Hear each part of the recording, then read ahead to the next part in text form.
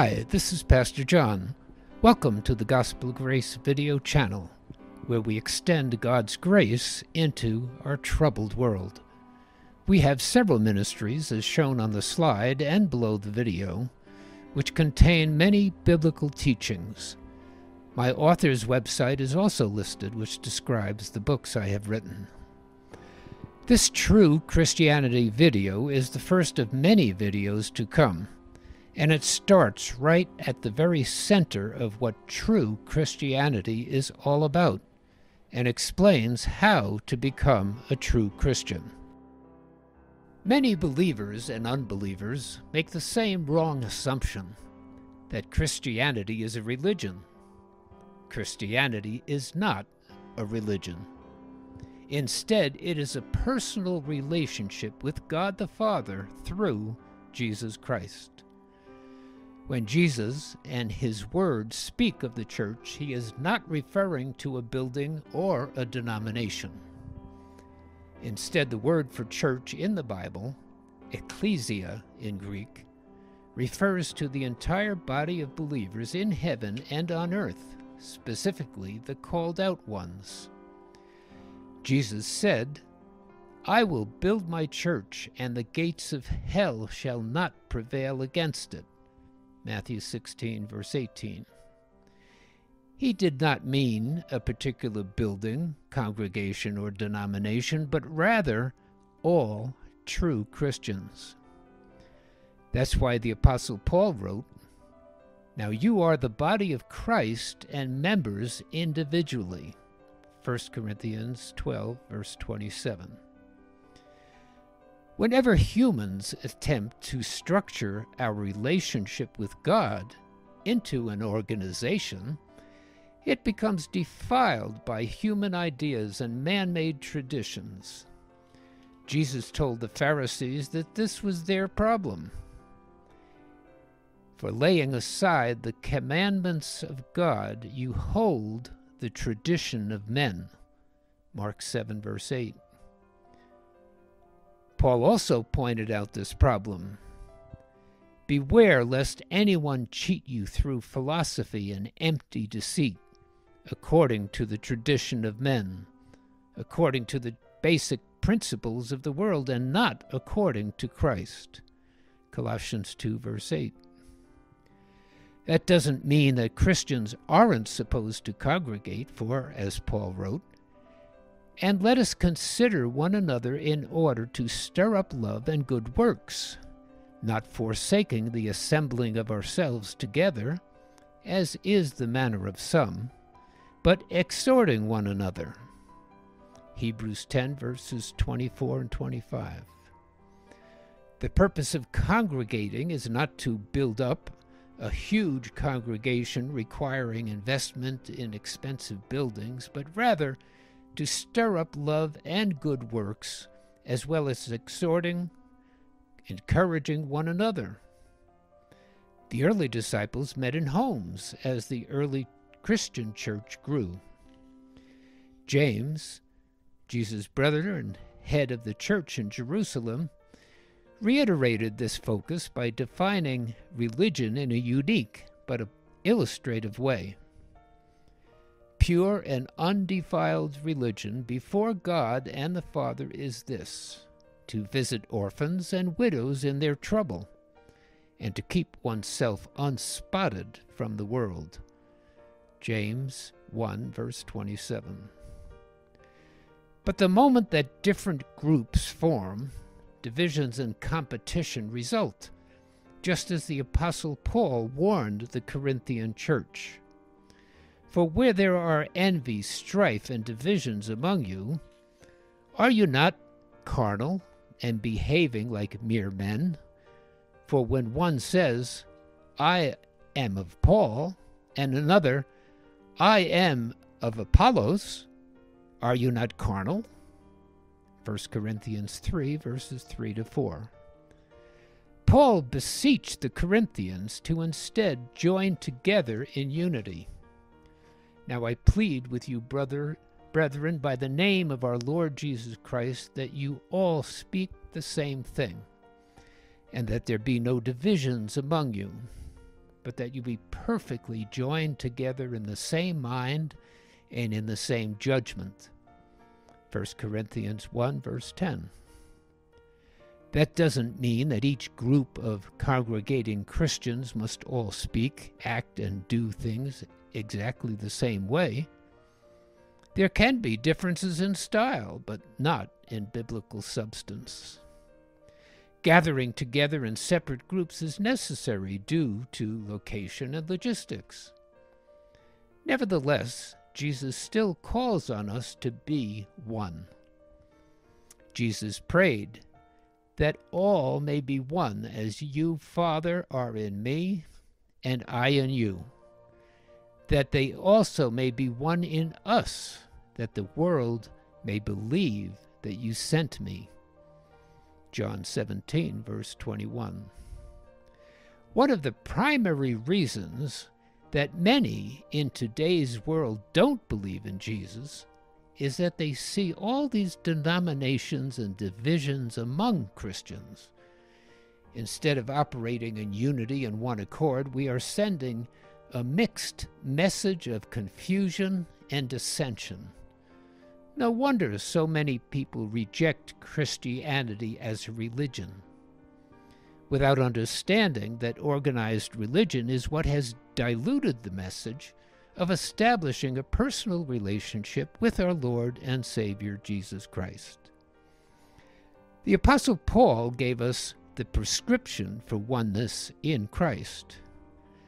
I, therefore, the prisoner of the Lord, beseech you to walk worthy of the calling with which you were called, with all lowliness and gentleness, with long-suffering, bearing with one another in love, endeavoring to keep the unity of the Spirit in the bond of peace.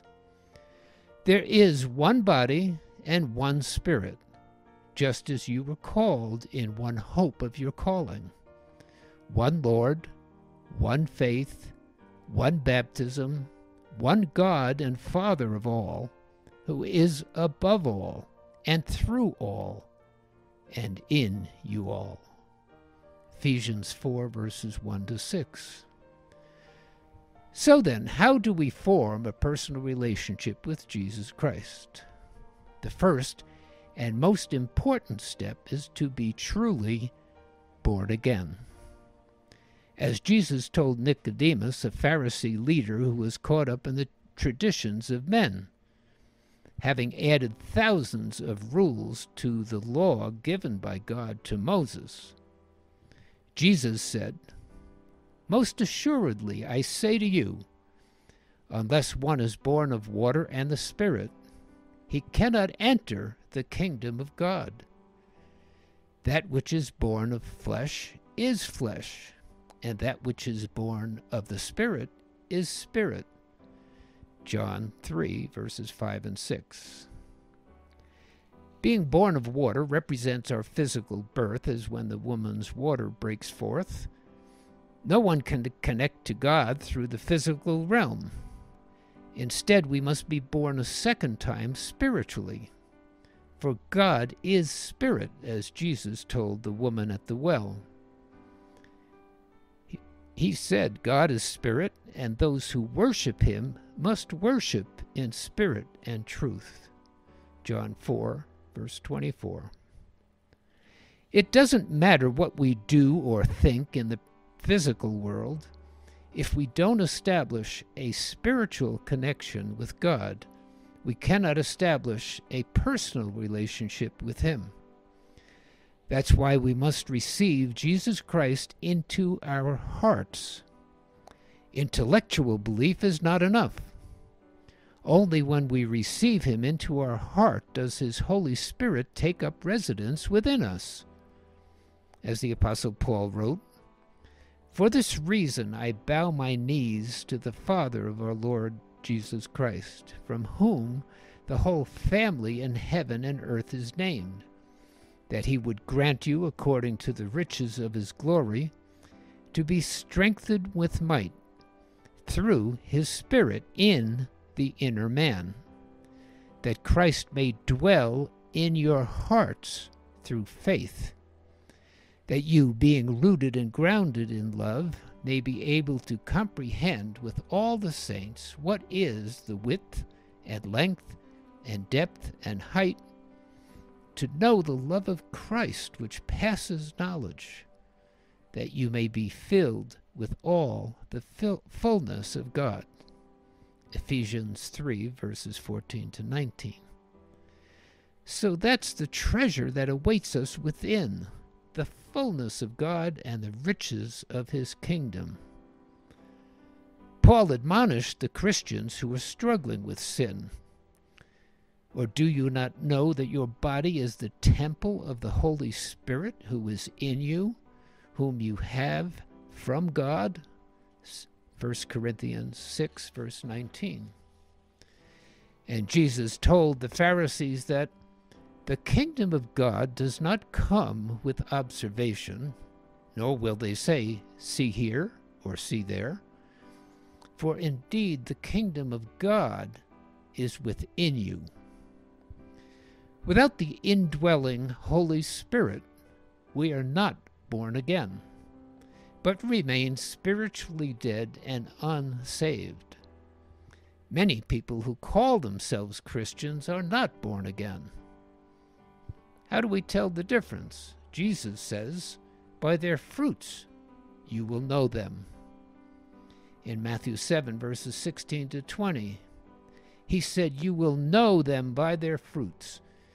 Do men gather grapes from thorn bushes or figs from thistles?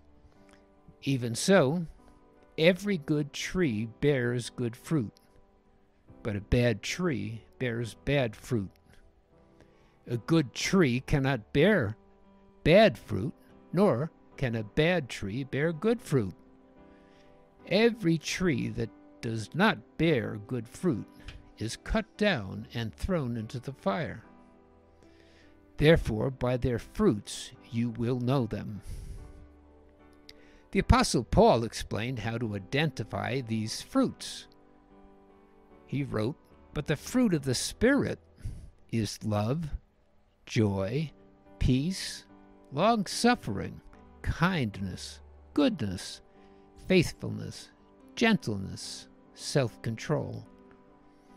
Galatians 5, verses 22 to 23.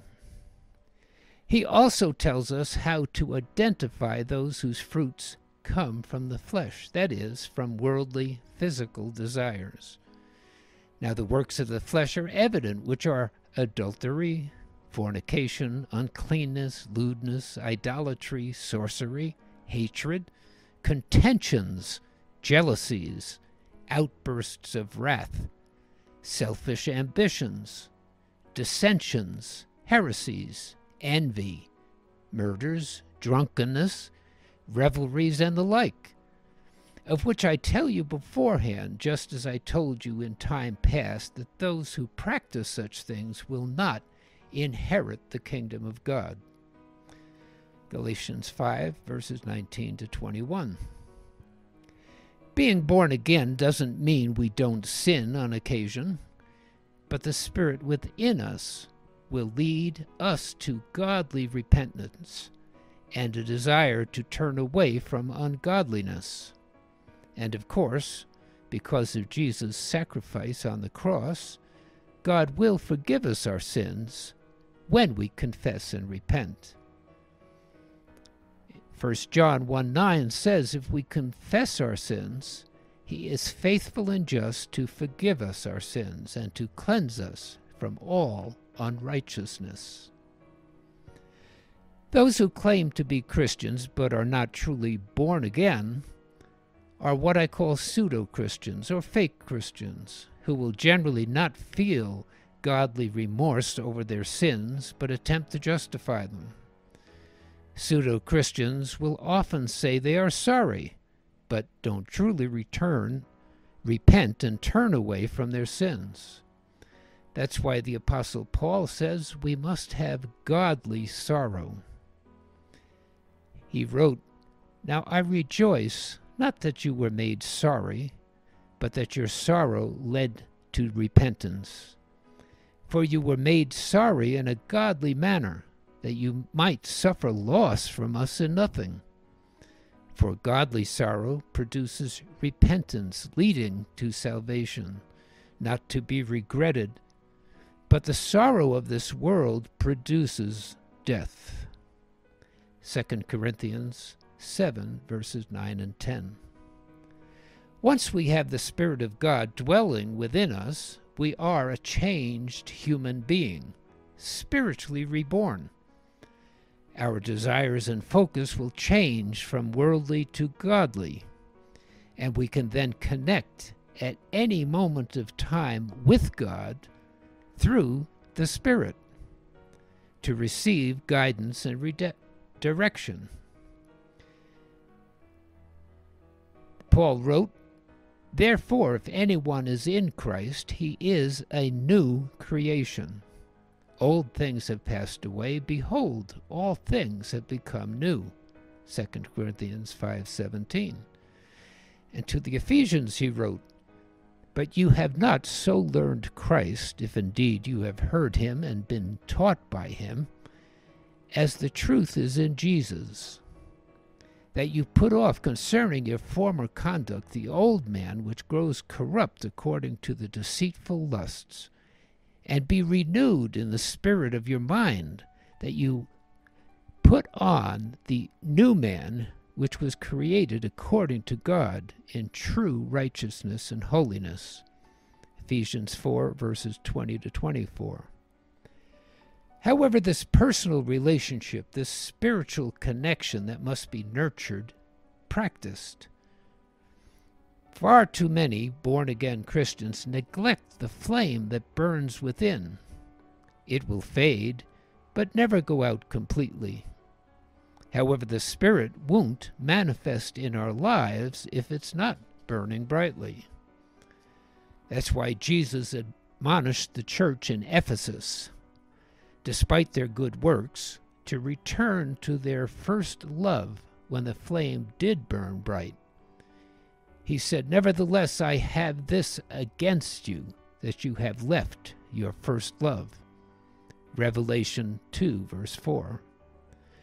The primary ways of keeping the flame of passion alive are through prayer, thanksgiving, praise, and worship. The Bible prescribes how we are to approach God. Make a joyful shout to the Lord, all you lands. Serve the Lord with gladness. Come before his presence with singing. Enter into his gates with thanksgiving, and into his courts with praise. Be thankful to him and bless his name. Psalm 100, verses 1 to 2 and 4. Always start your prayers off with giving thanks to God for everything good in your life before you begin asking for his help.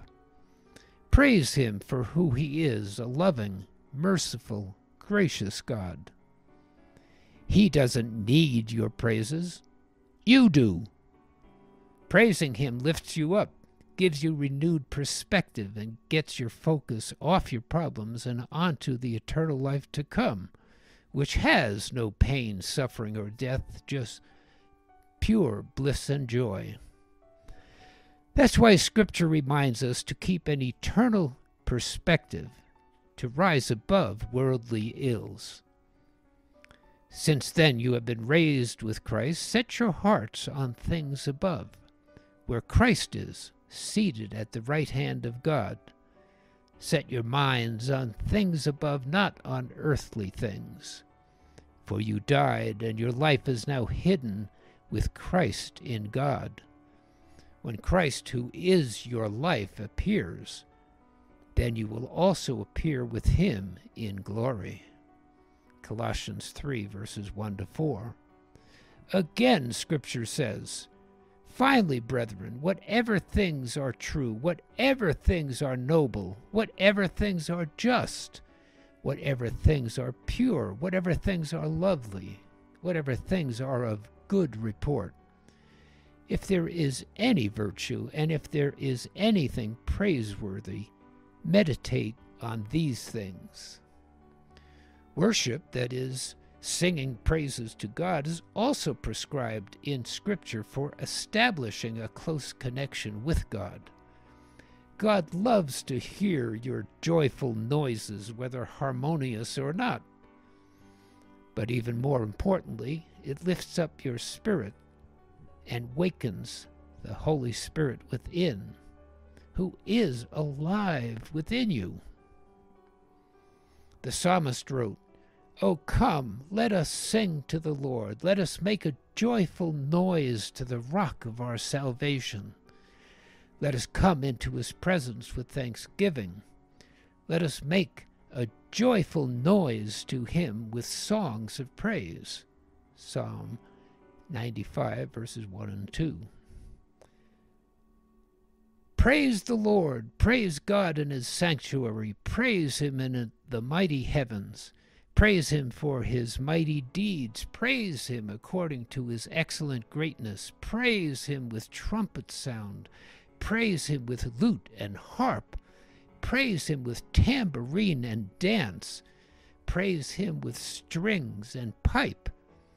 Praise him with sounding cymbals. Praise him with loud clashing cymbals.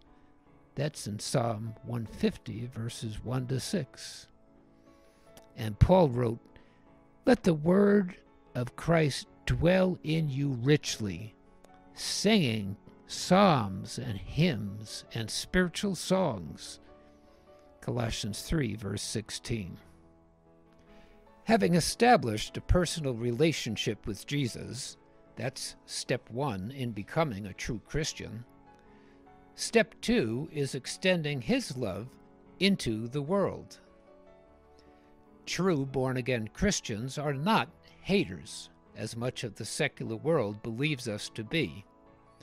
Unfortunately, many pseudo-Christians are haters and have given true Christianity a bad rap.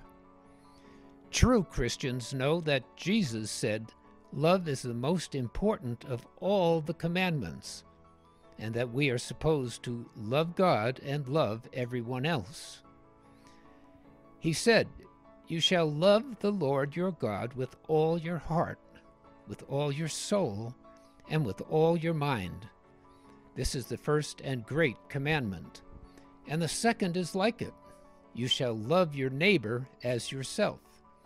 That's in Matthew 22, verses 37 to 39. To further make the point that true Christians are supposed to love everyone, Jesus says that we are also supposed to love our enemies. He said, "You have heard that it was said, 'You shall love your neighbor and hate your enemy.' But I say to you, love your enemies. Bless those who curse you. Do good to those who hate you. And pray for those who spitefully use you and persecute you." That's in Matthew 5, verses 43 to 45. This is the lesson from the parable about the Good Samaritan. Jews and Samaritans hated one another back in Jesus' time. But in the parable, a Jew lay injured by the roadside. But the priest and the Levite passed him by. But a Samaritan stopped and helped him. So Jesus asked the Jewish lawyer, "So which of these three do you think was neighbor to him who fell among the thieves?" And the lawyer said, "He who showed mercy on him." Then Jesus said, "Go and do likewise." Jesus also says that loving other Christians and just those who love us is of no credit to us. He said, "For if you love those who love you, what reward have you? Do not even the tax collectors do the same? And if you greet your brethren only, what do you do more than others? Do not even the tax collectors do so?" That's in Matthew 5, verses 46 to 47. The phrase tax collectors is used as a euphemism for those the Jews despised, since the tax collectors worked for the Roman Empire, who ruled cruelly over them. Loving everyone doesn't mean that we agree with or approve of everyone's actions, but we must first of all love them as Christ Jesus loves us, despite our sinfulness. In 1 John 4, verses 19 to 21, it says, "We shall love him because he first loved us. If someone says, 'I love God,' and hates his brother, he is a liar. For he who does not love his brother whom he has seen, how can he love God whom he has not seen? And this commandment we have from him, that he who loves God must love his brother also." The use of the word brethren is collective, meaning everyone, especially within the context of the previous scriptures. If we don't have love for everyone, the Apostle Paul says, whatever we say or do is meaningless. He wrote, "Though I speak with the tongues of men and of angels, but have not love, I have becoming sounding brass or a clanging cymbal. Though I have the gift of prophecy and understand all mysteries and all knowledge, and though I have all faith so that I could remove mountains, but have not love, I am nothing. And though I bestow all my goods to feed the poor, and though I give my body to be burned, but have not love, it profits me nothing." 1 Corinthians 13, verses 1 to 3. That doesn't mean we shouldn't speak out about the things of God, but that we do so out of a heart filled with love, not with hate or anger, but rather we are supposed to speak the truth in love, as it tells us to do in Ephesians 4:15.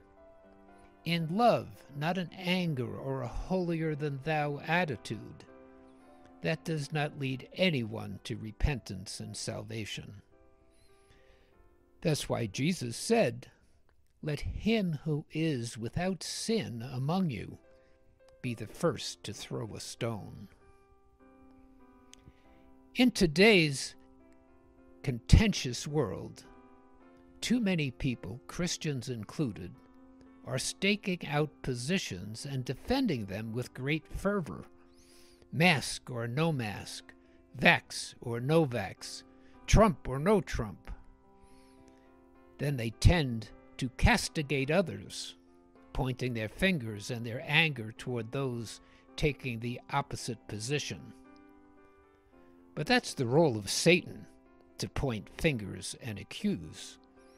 For he is the accuser of the brethren, and that's in Revelation 12, verse 10. What believers and unbelievers alike fail to recognize is that we all make mistakes, which ought not divide us. Romans 3:23 tells us that all have sinned and fall short of the glory of God. And 1 John 1 verse 8 says, "If we say we have no sin, we deceive ourselves, and the truth is not in us." But many people think that some sins are greater than others, some abominations and others inconsequential. But God's word tells us that no sin is greater than another, despite these worldly perceptions. James 2 verse 10 says, "For whoever shall keep the whole law and yet stumble in one point, he is guilty of all." Since we are all sinners in God's eyes, it is as though we are all guilty in the courts of heaven. That's why he sent his son to die for us, and why Jesus insists that we love everyone regardless of what sin they might have committed. If you have unrepented sin, regardless of how minor you think it to be, it separates you from God, which is why your prayers are being hindered. Just as Isaiah 59 verses 1 to 2 tells us. It says, "Behold, the Lord's hand is not shortened, that it cannot save, nor his ear heavy, that it cannot hear. But your iniquities have separated you from your God, and your sins have hidden his face from you, so that he will not hear." Our sins are the works of the flesh, that is, the lusts of our sinful nature that we all inherit in our fallen world. Even the Apostle Paul struggled with sin. He wrote, "As it is no longer I myself who do it, but it is sin living in me. For I know that good itself does not dwell in me, that is, in my sinful nature. For I have a desire to do what is good, but I cannot carry it out. For I do not do the good I want to do, but the evil I do not want to do, this I keep on doing." That's in Romans 7, verses 17 to 19. It is especially difficult in these last days when all kinds of temptations are thrust at us from every direction. God, through the Apostle Paul, accurately prophesied what these days would be like in 2 Timothy chapter 3, verses 1 to 4. "But know this, that in the last days perilous times will come. For men will be lovers of themselves, lovers of money, boasters, proud, blasphemers, disobedient to parents, unthankful, unholy, unloving, unforgiving, slanderers, without self-control, brutal, despisers of good, traitors, headstrong, haughty, lovers of pleasure rather than lovers of God, having a form of godliness, but denying its power." Division, discord, and discrimination are running rampant these days. But the Bible says that such things are wrong, and those who are caught up in them are not displaying God's love, but rather Satan's wrath. James 2, verses 8 and 9 warns, "If you really fulfill the royal law according to the Scripture, you shall love your neighbor as yourself, you do well. But if you show partiality, you commit sin, and are convicted by the law as transgressors." 1 John 3, verses 15 and 16 makes an even sterner warning.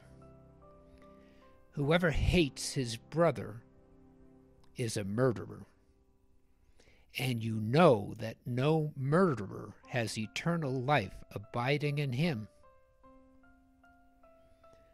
None of us is perfect, which is why we all need a Savior, and why we all need to love one another, not condemn those we disapprove of. Jesus paid the penalty for all our sins, and therefore is the only means by which we can be reconciled back to the Father.